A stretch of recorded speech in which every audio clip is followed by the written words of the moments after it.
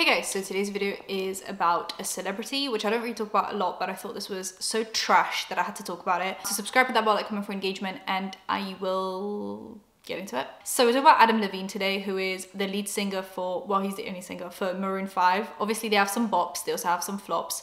Maroon 5 is just kind of like an ongoing band, like they just kind of do their thing. I actually like them more at the beginning of their career than now, but that's just my opinion. So he is dating a Victoria's Secret model called Behati Prinsloo. I'm hoping I pronounced that properly. And he has 2 children with her, and she's currently pregnant with his 3rd child. And guess what this man is doing?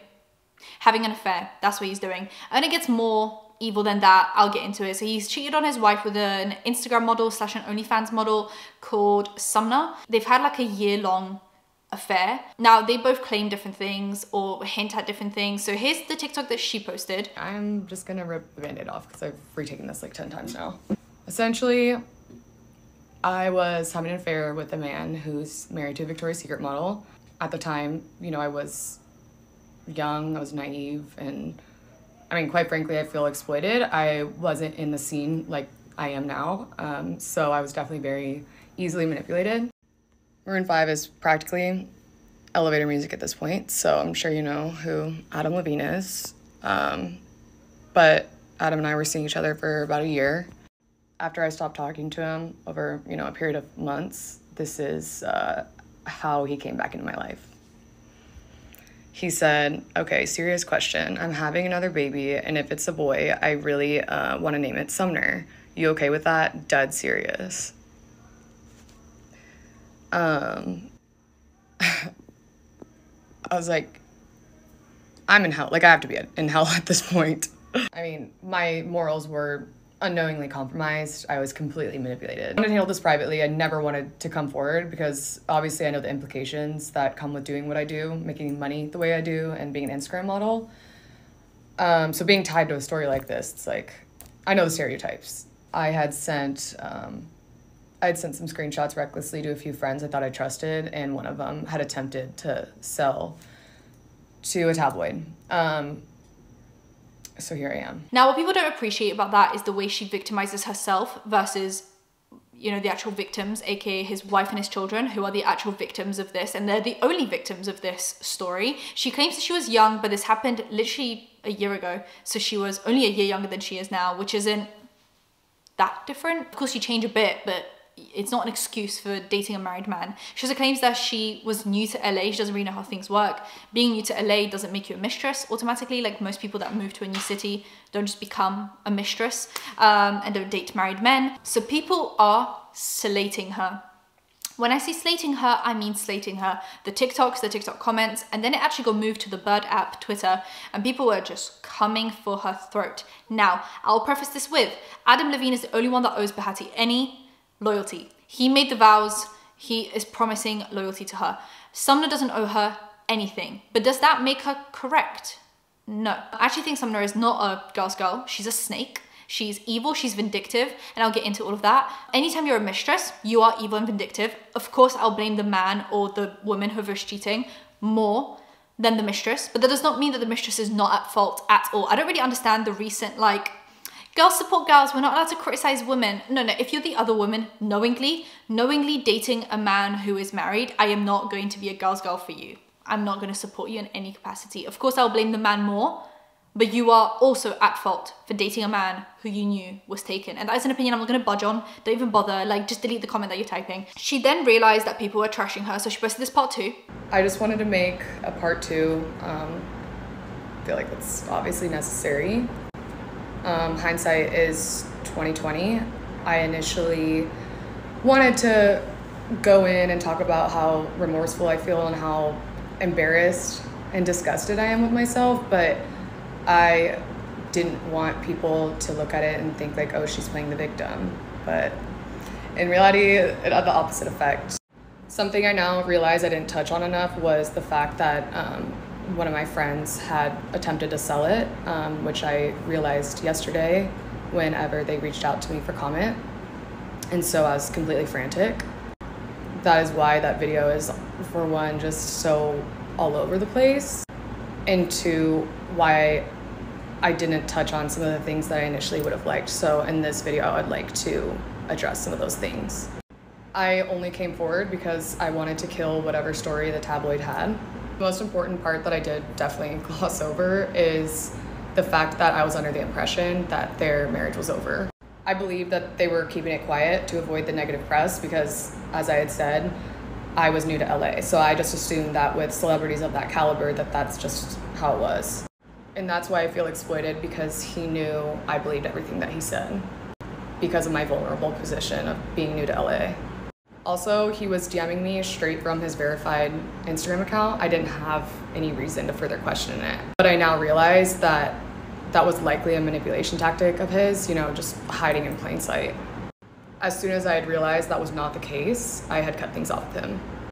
In retrospect, I wish I would have questioned things more. I wish I wasn't so naive, but, you know, being naive is not an excuse for what I did in the role I played in this. Again, in no way was I trying to gain sympathy, and I fully realize I'm not the victim in this. I'm not the one who's really getting hurt here. It's Beati and her children, and for that I'm so sorry. Well, she basically talks about how she kind of like develops the narrative that she was painting. And she also said something very interesting about the fact that she only came out with this TikTok because allegedly someone was selling the story to the press. Another thing is obviously the fact that she thought they were separated. I think until the divorce papers are seen by me, I'm not involved. Like, that's just my personal decision, but obviously do as you want. People go through her past posts, and this is why I think she's vindictive and evil as well. They go through her past posts, and she seems to be almost making fun of Beati because I think she feels superior to her in some way. You know, Adam sent her these DMs being like, you're the most stunning girl I've ever seen, you're so hot, yada yada. I think that made her feel like she was above Beati, this Victoria's Secret model. You know, Victoria's Secret models are seen as superior. They're seen as these beautiful, and they are. Beati is beautiful, but they're seen as these like stunning angel beings, right? So to be almost picked by a man who has this Victoria's Secret model must have made her feel superior to Beati in some way, which is why I'm not supporting her in any way. Like, I'm a girl's girl through and through, but not for Sumner. She basically would make these posts, for example, these TikToks to his music. Obviously, I can't play it because I'll get copyright claimed.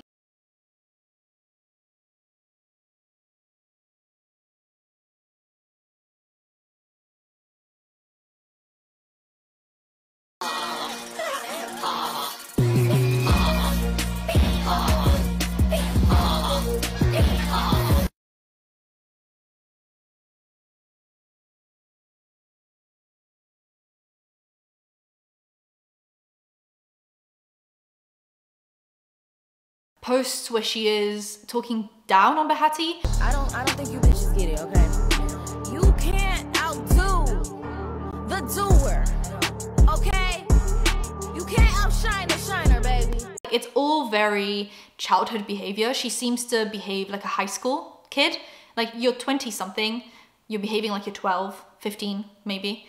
Grow up. Like, I just think it's so like petty and childish, and just makes me feel icky. Like, it's just a bit gross the way she was, because she's trying to paint herself as a victim. This is why I'm like criticizing her, because she paints herself as the victim, but the whole time the affair was happening, she was doing anything to feel superior to the woman who is the victim in this situation. Like, I just think it's disgusting. And the fact that she was trying to do this like, oh, well, me, I'm victim. Like, but you didn't think about Beati when you were making all of these nasty comments about her. Like, I just don't really get it. This all came out because he recently DM'd her as well, asking if his third child could be named after her. Now, how evil as a man do you have to be? How much do you have to hate your wife? Like, absolutely despise your wife to have a mistress and then name your child after said mistress without your wife knowing. And now your wife is gonna find out after she had already named the child, if this didn't come out, and look at her child every single day and be reminded of the fact that you're a cheating. So he actually posts a statement about this. I'm going to read it out to you guys because it's very interesting. It's very interesting what this man has to say. A lot is being said about me right now and I want to clear the air. I used poor judgment in speaking with anyone other than my wife in any kind of flirtatious manner. I did not have an affair. Nevertheless, I crossed the line during a regrettable period in my life. In certain instances, it became inappropriate.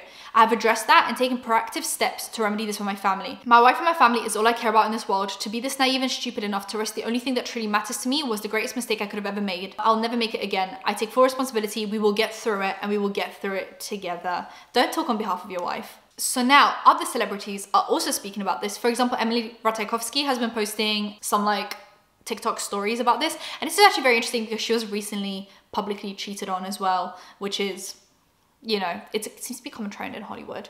So she's been posting about this. Other celebrities have been speaking out about this. But what's actually really interesting is people are coming out against Sumner, e.g. her brother's ex-girlfriend. That was so confusing. Her brother's ex-girlfriend has talked about how Sumner has treated her and other people. I'll post the TikToks right now. This right here. I have been waiting for this day because I used to date her younger brother. Yeah, 3 years ago, I dated her younger brother. And when I say this woman had made my life a literal hell, I have not ever met a more manipulative, mean, condescending, excuse my language, but bitch than this woman. I literally have text messages of everything she's ever sent me, of her literally threatening me, slandering my name. I believe this woman right here has no regret, remorse, or doesn't even probably feel ashamed for what she did. She's a marketing major. She knows what she's doing. This woman, I have screen recordings of when I dated her brother 3 years ago and her literally paying for bots. She literally has probably been saving this moment up for a really long time. And her friend that tried to probably expose her, yeah, bullshit. She probably had it planned the whole time. This is just some of the things she used to send me. You know, like, she was just an awful human being and was never nice to me. I literally bought her Marc Jacobs and Anastasia Beverly Hills and all these nice makeup products for Christmas when I first got together with him, and she didn't even give me a thank you. Everything about this woman is fake, and I wouldn't believe a thing she posts on the internet. So clearly, Sumner is a mean girl, is what but like, we knew this. We already saw her character, you know, poking fun at the wife of your affair. Well, you know, you're his, do you know what I mean? Like, not only are you dating a married man, you're also poking fun at his wife and like feeling superior because you feel hotter than her, and you just making fun of her because you feel better because you're the other woman. Like, she's such a mean girl. She gives such high school vibes. Like, it's just so childish and petty that I'm not even surprised by any of this. And it obviously hasn't been confirmed as true, but I don't not believe it. So she has been obviously sending the ex-girlfriend of her brother abusive texts, accusing her of theft, being awful to her family, to the point where even a granddad in the family had to apologize to the girlfriend, being like, hey, I'm so sorry for everyone's behavior. Like, Sumner is mean. Like, I'm so sorry. Now, more women have actually come out to say that Adam has been cheating on Bahati, which is just like, just so much is coming out. Like, I would not want to be, you're pregnant with his third child, and now you're dealing with all of this on the internet. Like, I just can't even begin to think about this. But there's a girl called Marika, who is a comedian, posted some flirty DMs that he sent her, and another girl called Alison Rosef was another woman who got flirty DMs from him, and she's posting them because she feels bad for Bahati. How about instead of posting them publicly, you just send them to her? If you feel so bad about how she's being publicly humiliated, like, maybe don't humiliate her more. I don't really know, like, ugh. Anyway, I just think trash, electric chair. I only feel bad for Bahati and her children. No one else deserves my sympathy, not even an ounce of sympathy. Not that anyone's asking for it. Sumner, trash. Adam Levine, the trashiest of trash, literally electric chair. How dare you? How dare, she's actually creating life for you, and this is how you repay her. Great, good for you. And this whole, like, there was never any like physical cheating. Emotional cheating is way worse, in my opinion.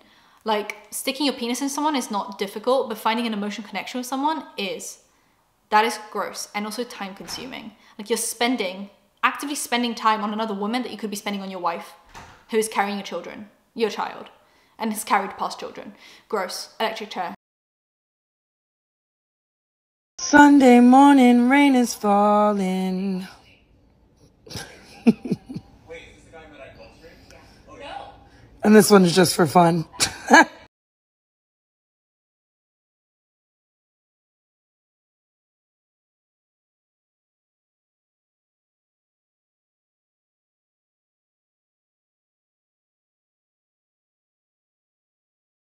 Okay, here is the tea.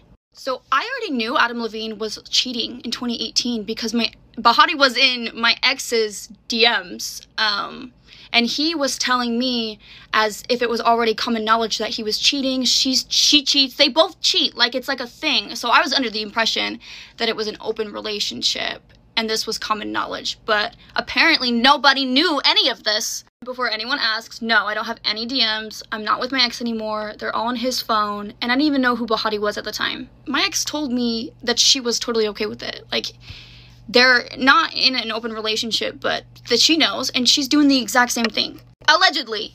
Take everything I say with a grain of salt, because, like, I can't prove myself, but you guys, I saw messages. So, for legal reasons, this is just for entertainment. Subscribe to the bell, like, comment for engagement. I'll see you in my next one. Bye, guys.